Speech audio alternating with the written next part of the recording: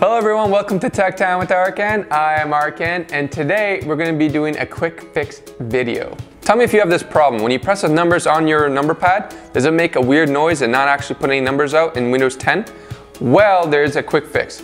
The first thing before this fix is make sure that your number lock is not on the key. So just tap that, there should be a little light at the top. If it's on, make sure, check it. If it's still not working, well, in Windows 10, there's a little issue sometimes with updates that one option gets turned on that will make your number pad useless. And it's a quick fix to turn it off.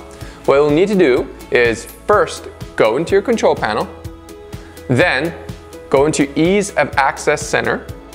You're inherently going to think, oh, I'm going to press the keyboard option. No, that's actually not where it's going to go. I know it's confusing. What you'll need to press is Make the Mouse Easier to Use option. Once you're in there, there should be a little button option called Turn on the Mouse Keys. If that is checked, you'll want to turn that off. Essentially what that does is that will disable your mouse pad and make it so that you can kind of move your mouse with your mouse pad, but sometimes that messes it up and you'll get a little beeping every time you press any of the numbers. So just uncheck that, press apply and OK. Restart your computer, and after restart it should be all fine again. So that's it. That was a quick fix. Please let me know below if that actually worked.